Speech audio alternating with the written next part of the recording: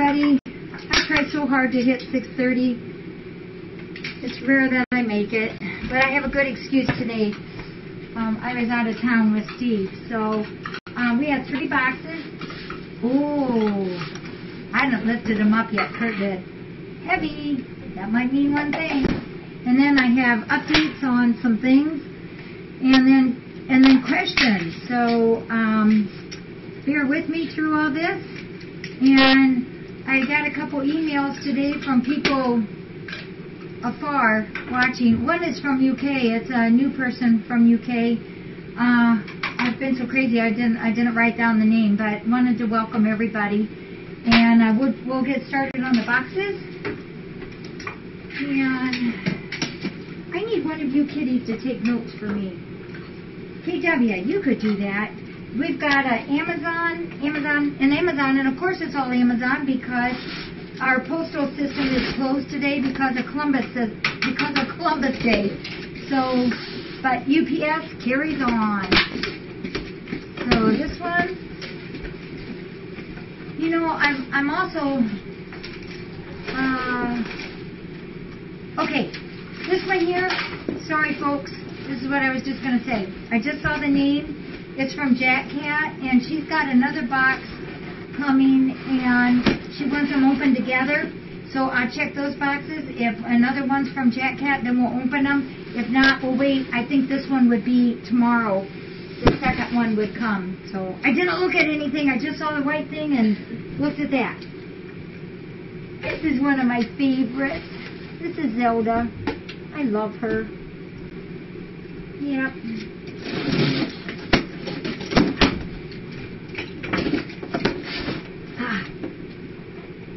Oh, nope. This one we get to do.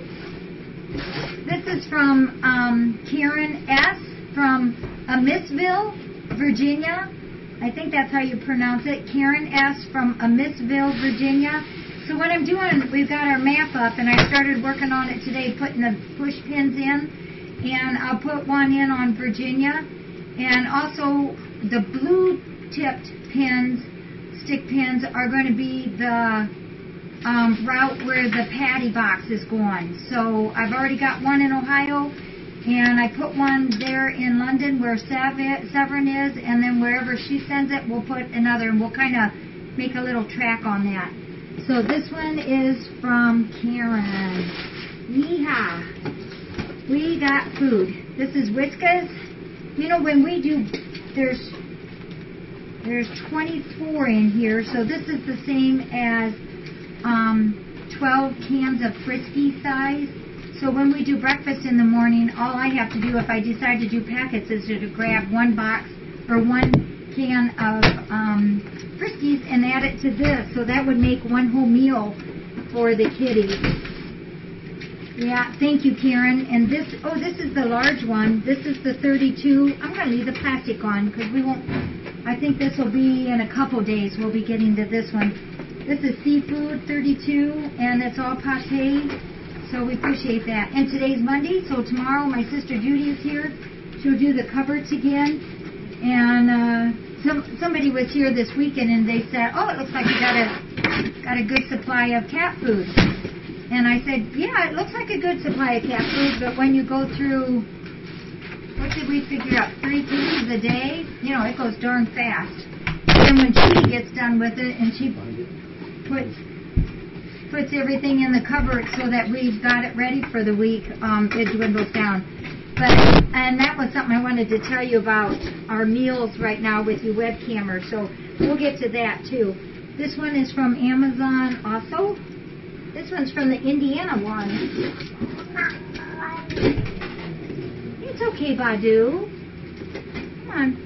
You know, Badu, I think, is doing better and better all the time. Whoops. Oh, yep. We got one. And this is, oh my goodness, it's from A. Caragos. I'm not sure what maybe the webcam name is, but whoever A. Caragos, and I'm probably really messing up the name. If you can let me know what state you're in, we'll put a pin on our map for you.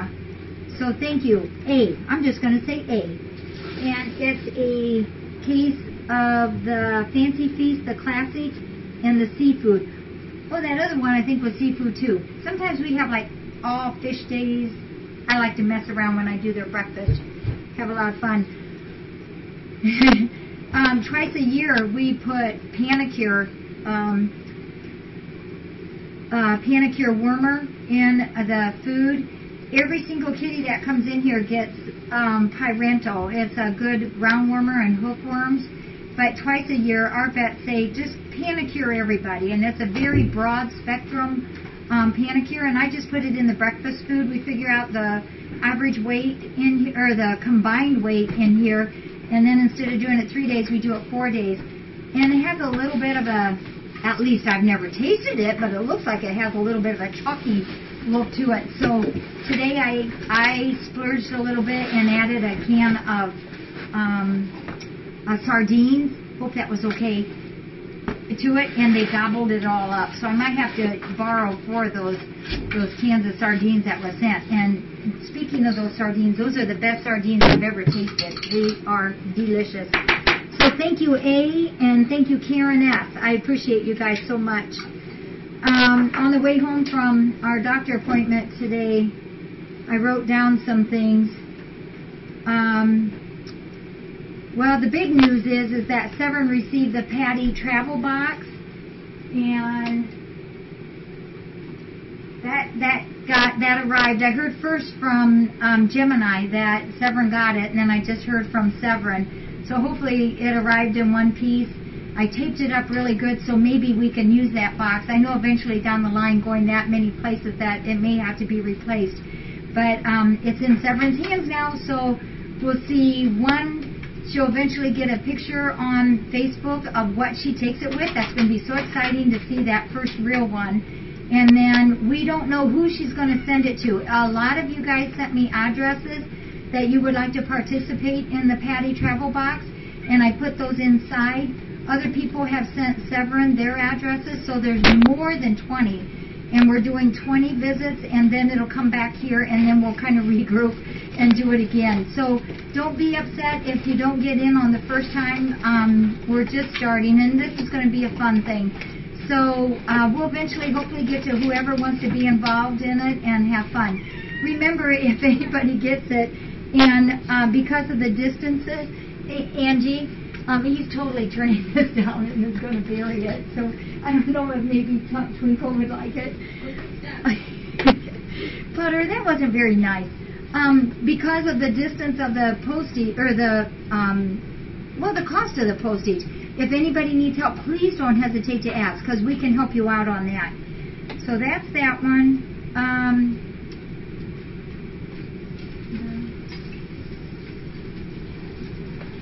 This morning, Linda Clem, as you know her, and Mary E. was here this morning. They helped me do a whole lot of treatments. We did probably 25 treatments, and that covers like special ear cleanings to vaccines to wormings. We had a couple leukemia tests, second go-arounds,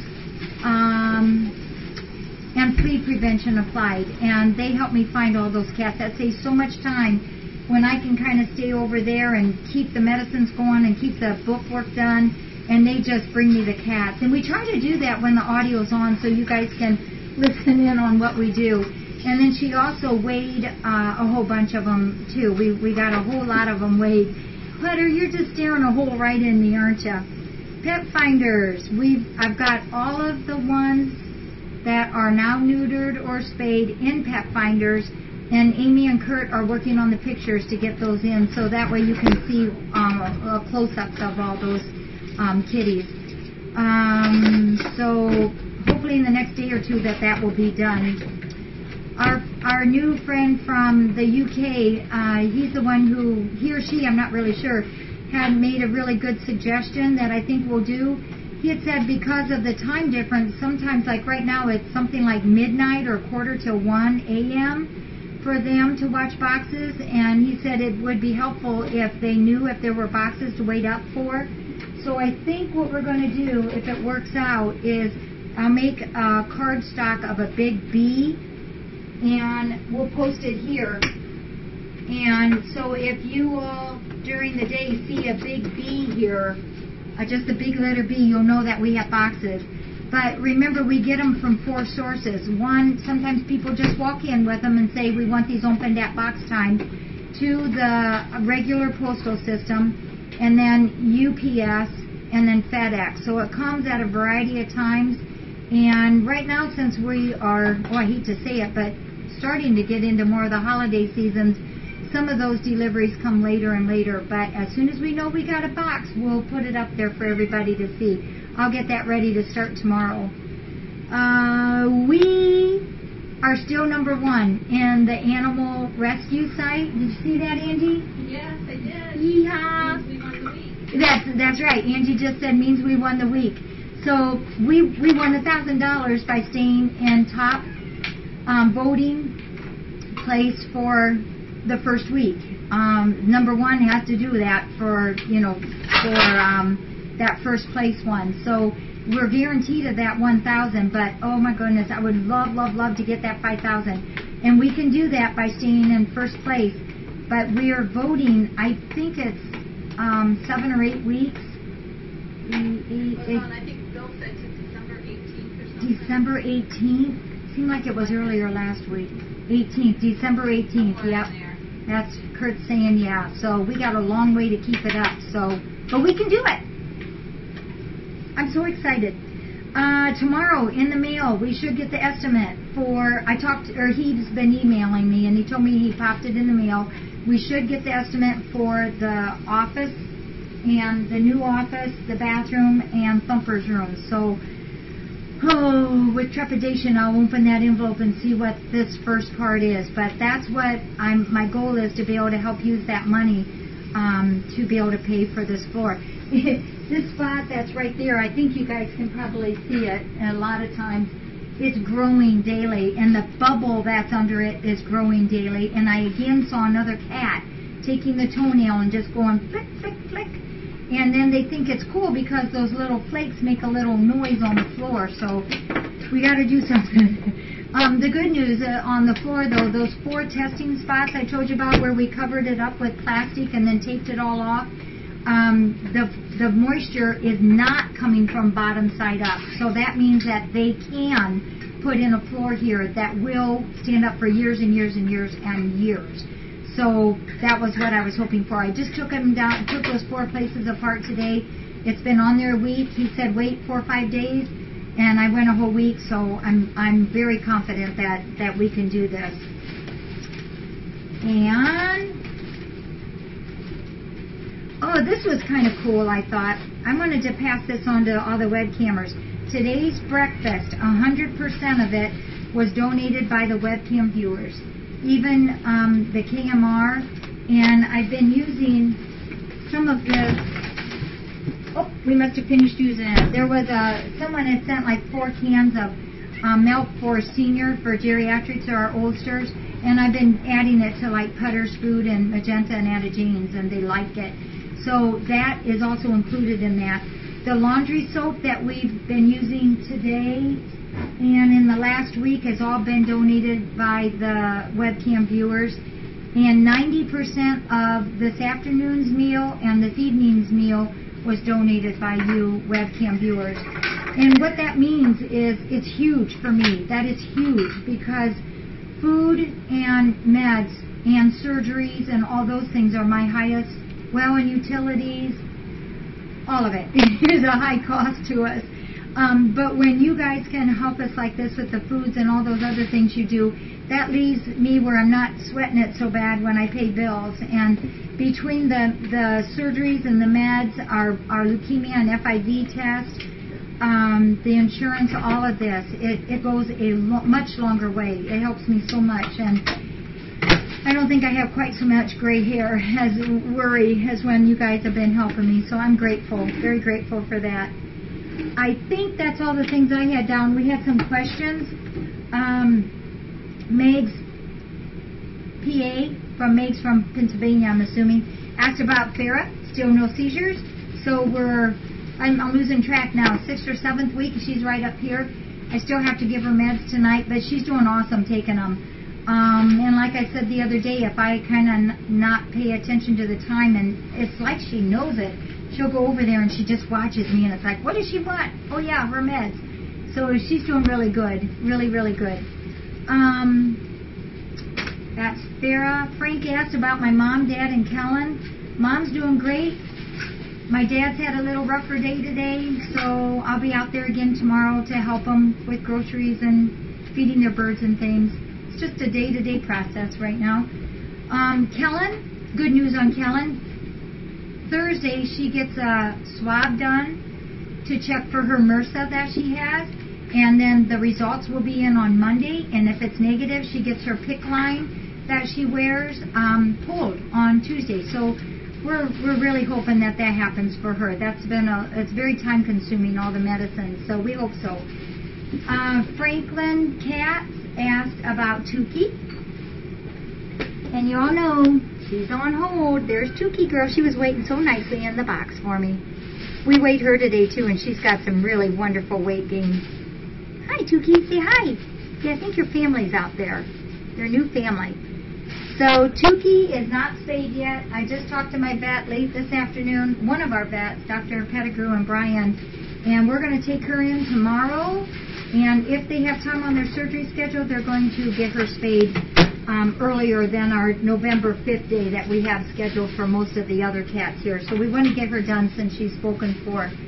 Clem and Siamese Mish asked how Steve is doing. He's got to have some more tests this week, more and more and more. Wednesday and Thursday, if everything is okay on those things. His surgery is a week from tomorrow. And this gets me. His surgery is not until 11:30, but we have to be there at 6 o'clock in the morning. It's like they're just going to have us come in and sit 4.5 hours. I can't stand that. So he'll be off work 4 to 6 months, and we just got a lot to do to prepare for this next week. So we're hoping that everything's gonna go through so that he can get that knee done on next Tuesday. Carolina Ash, you know what? Carolina Ash asked about Bella and the meds. I'm gonna hold on Bella for just a minute. Oh my word, I have to write better because I don't know what that says. Meg from PA asked about Racer, how old he is, and I asked him, can I tell him? Because he's got a birthday coming up in January. But this is what he said. He's 39 going on 14. And I believe it sometimes. So we'll let you know when his birthday is, but it's in January. Nuki asked about a resident story, and I'll get to that too when we're done here with the questions. Jim and I asked about Badu, if she eats with everybody, and down there at that end plate is where Brahmanique is eating, and one time when I just turned around a minute ago, Badu was sitting down there eating. She does fine. She eats with everybody, and so I think she's doing better and better all the time. She also asked about Raza, why we feed Raza in the pen for breakfast. Well, if you all remember when Raza's kitties were out and about and they were just fresh out here, Raza was pretty protective, and she was a little cranky. In no other terms of that, she was a crankbot out here. And so it was so much easier just to put her in pen 6 down here, give her breakfast, and then that way she didn't cause such a turmoil. Because breakfast is stressful. They've gone all night, poor things, without their canned food. And so it's a little bit of a stressful time sometimes because it's so crowded here with cats. And then when Raza was like that, she was really cranky. So now she doesn't need to go in there, but she's so routine. She knows that routine. She sits right there on the orange box there where Putter is right now. And she just sits there, and I can even put the food down, and she won't go down. She will wait until I tell her, go to her place. And I open the door, and in she goes into pin 6, eats her breakfast, I open the pin door, and out she comes again. She's awesome. She's a great cat. Severin asked if I ate. Yes, I did, Severin. I ate Taco Bell on the way home. Thank you for always asking me. Bubba asked how the little kitties are doing. Everybody's doing awesome here. We're just at a really good, healthy state right now. just always grateful, so thankful at that. That means a lot to me to have everybody healthy. Clem asked how Steve and I met.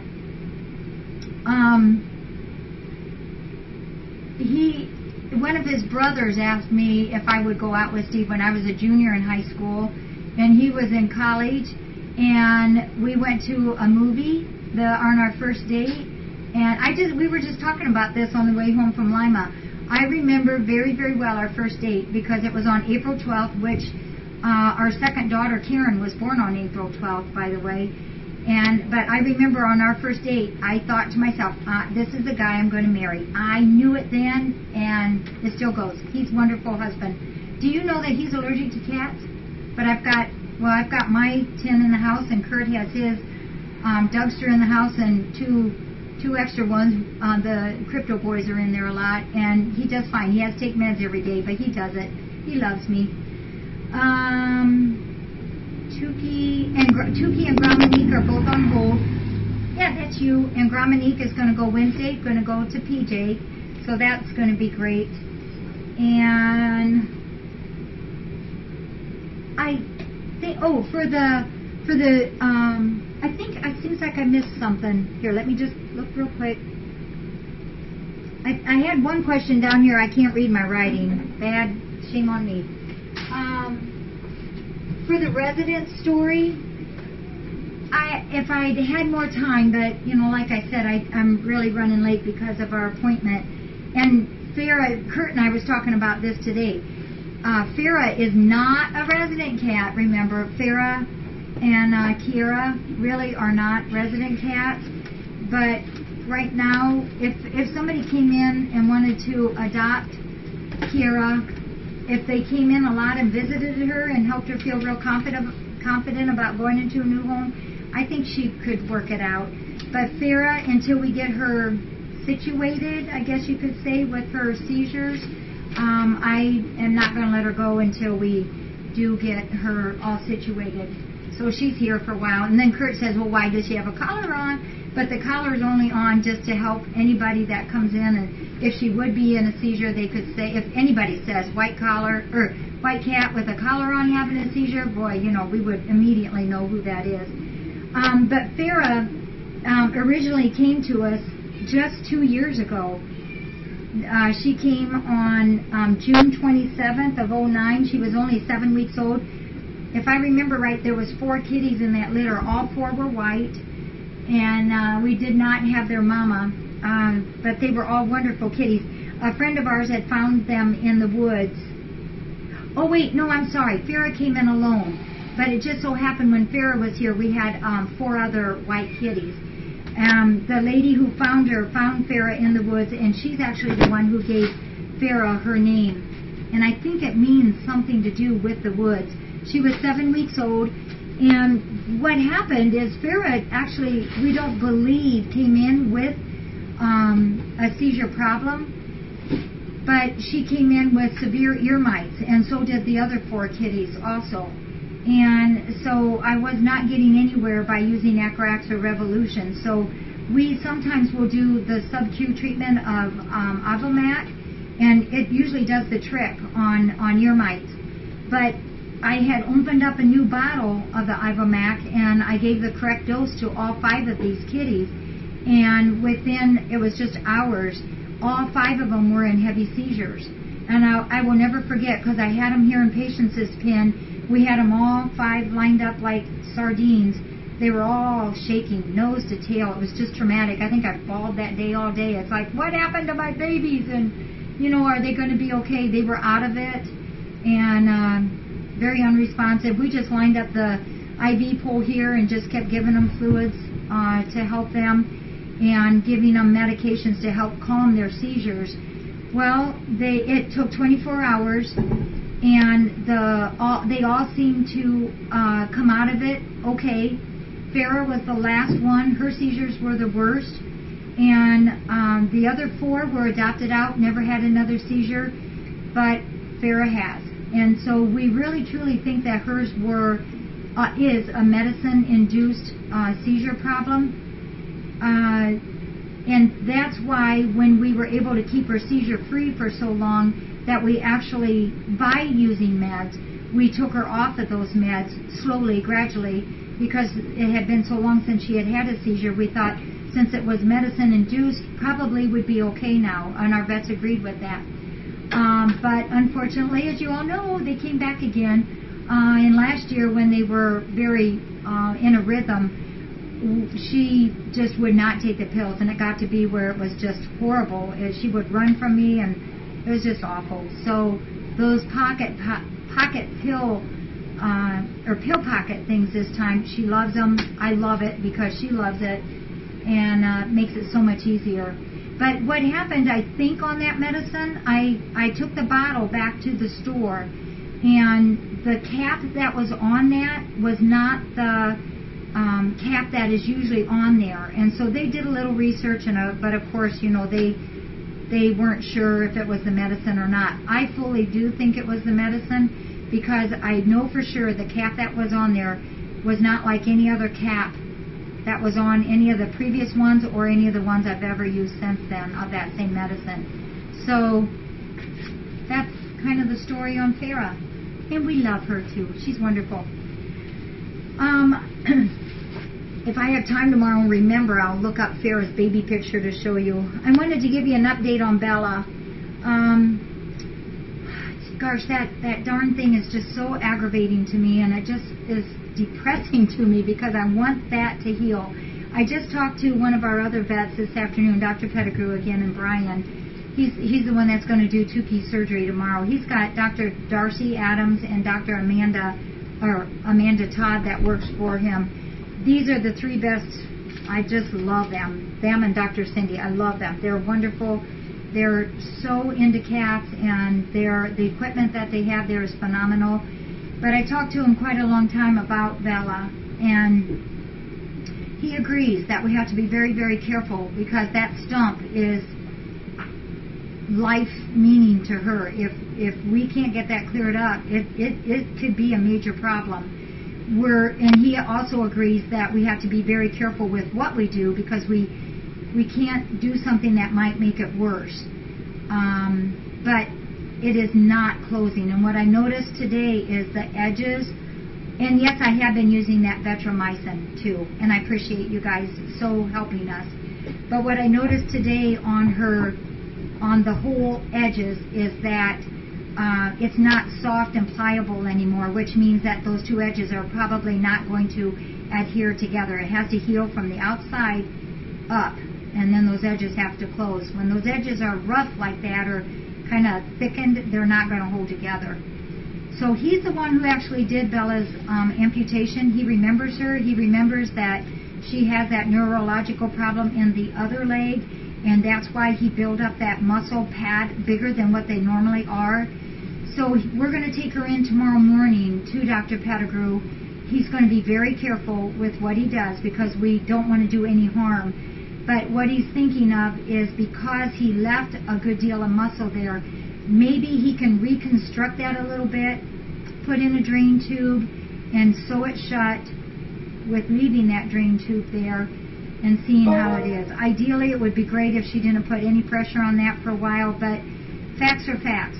She cannot, she has to use that stump to move. I mean, there's no other way. Because of her other problems, that's the only way she can get around. It's not like we can put her in the wheelchair, which you guys have offered, and I'm so grateful for your suggestions. But that just won't work for Bella. I've had more than one people ask me about lightly sedating her. We can't keep her out all the time, obviously, but the pain meds that I give her do make her sleepy, and that's why she will sleep in Cat's corner room for hours a day, and that's all in helping her stay quiet. But the other problem is because now she won't leave those staples in very much. She likes to pull them out when that opens up, and it's as big as my baby fingernail. You know, we keep this place clean, but it's inevitable the litter gets scattered around. She's getting that litter in there, so we have to go to the next step. So she's going up tomorrow morning, and he's going to call me as soon as he can and tell me what he thinks. And we may or may not do anything tomorrow, but something's got to be done. So we'll keep you posted. And I completely will agree with whatever he says because I trust him explicitly. He's just the best. And I trust whatever decision he's going to have us do for her. So we will keep you posted.